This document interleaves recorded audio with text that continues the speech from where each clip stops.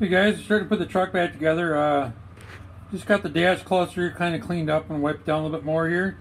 But we just converted all the lights to LEDs. Got the new sockets actually and the bulbs in there. So we're going to get the speedometer cable hooked back up and plug this thing in, stick this in, start putting that dash back together.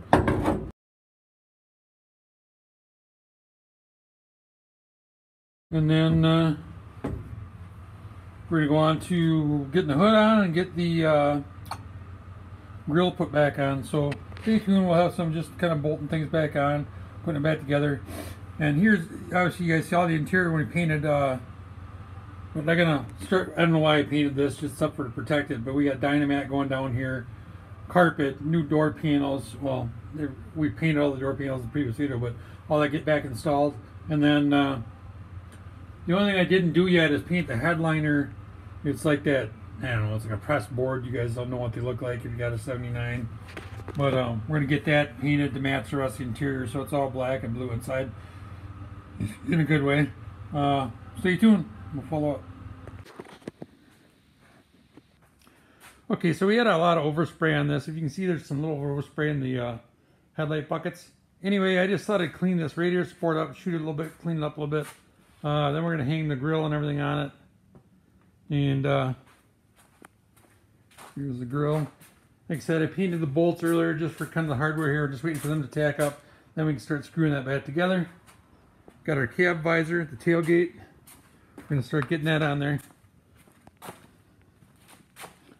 Okay, so stay tuned. Like I said, we're going to let this set up. But anyway, by the way, here's the roof panel. These brackets here are the trim pieces that hold the ceiling panel in place. Got them all painted. So them are tacking up. We're going to... Got them all painted. So them are tacking up. Once they're dry, we will be ready to do the interior as well.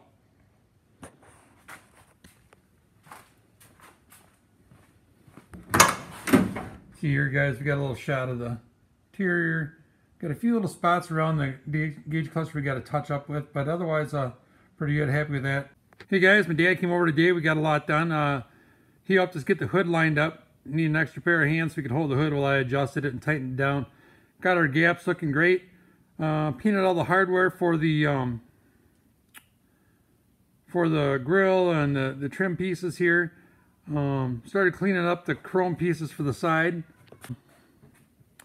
Man, I'm pretty excited. This paint really pops when you start putting the chrome on it and trim. So anyway, once that hardware dries, we'll start getting the chrome down the sides, get the grill on, and start putting her back together. Pretty excited, man. That's looking awesome.